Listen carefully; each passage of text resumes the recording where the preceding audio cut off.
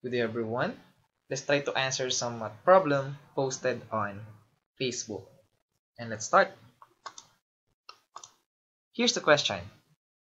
Given the following equations, x squared minus x minus 1 equals 0, our goal is to find the value of x raised to 16 minus 1 all over x raised to 8 plus 2x raised to 7. And if you want to answer this problem, just pause this video right now. And if you're ready, here's the solution.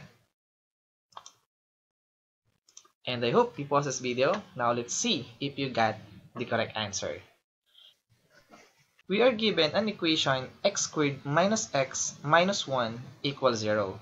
So we will use this given to evaluate this expression. X raised to 16 minus 1 all over x raised to 8 plus 2x raised to 7. So let's focus on the given equation. We have x squared minus x minus 1 equals 0. Now definitely in this equation, we know that x is not equal to 0 because if we try to solve this equation, we get a golden ratio. Now, what we're going to do is to add x and add 1 both sides. Therefore, we get that x squared equals x plus 1. Now from here, if we add 1 both sides, we get that x squared plus 1 equals x plus 2. And if we subtract 1 both sides, we get x squared minus 1 equals x. Now let's put those results in this part. So we have x squared equals x plus 1, x squared plus 1 equals x plus 2, and x squared minus 1 equals x. Next, let's start with x squared equals x plus 1. Now what we're going to do is to square both sides. Now if we do that, we will use some identities. If we have a plus b quantity squared, it is equal to a squared plus 2ab plus b squared. Therefore, the right-hand side of this equation will become x squared plus 2x plus 1. And the left side is simply x to the 4th power.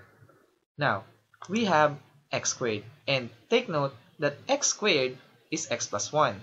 So we can substitute x plus 1 to this x squared.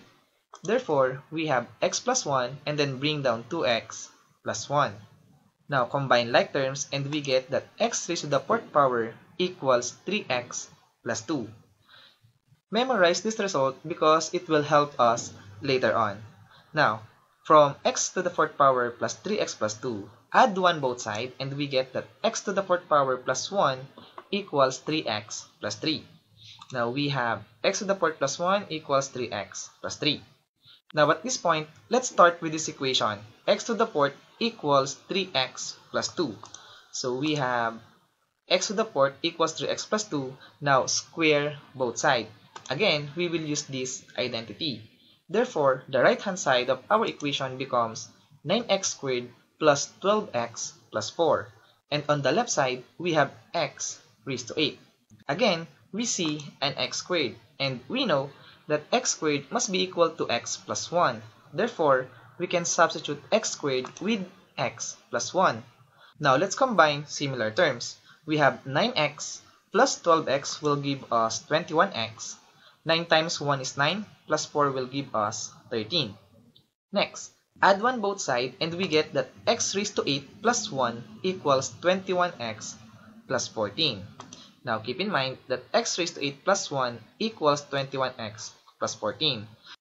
Using these values, we can now evaluate this expression. So let's take x raised to 16 minus 1 all over x raised to 8 plus 2x raised to 7. On the numerator, we have a perfect square minus another perfect square. Therefore, we can use the difference of two squares. If we have a squared minus b squared, it is equal to a plus b multiplied by a minus b. Therefore, we can factor out the numerator as x raised to 8 plus 1 multiplied by x raised to 8 minus 1. And on the denominator, we can factor out x raised to 7. Therefore, we have x raised to 7 multiplied by x plus 2. Now take note that x raised to 8 minus 1 is a difference of two squares. Therefore, we can factor out x raised to 8 minus 1 into x raised to the 4th power plus 1 multiplied by x raised to the 4th minus 1. And again, x to the fourth minus 1 is the difference of two squares. Therefore, we can factor out x to the fourth power minus 1 into x squared plus 1 multiplied by x squared minus 1.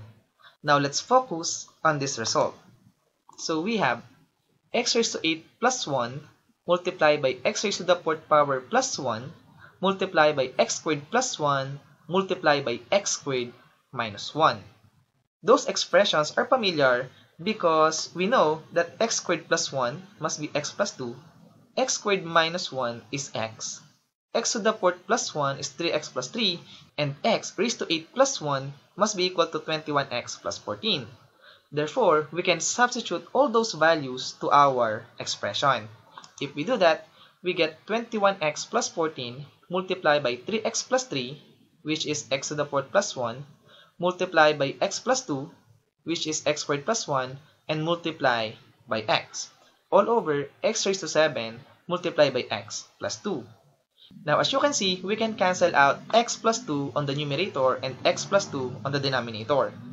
Also, we can cancel out 1x on the numerator and 1x on the denominator. Therefore, we have 21x plus 14 multiplied by 3x plus 3 all over x raised to 6. Now, on the numerator, on the first factor, we can factor out 7, and on the second factor, we can factor out 3.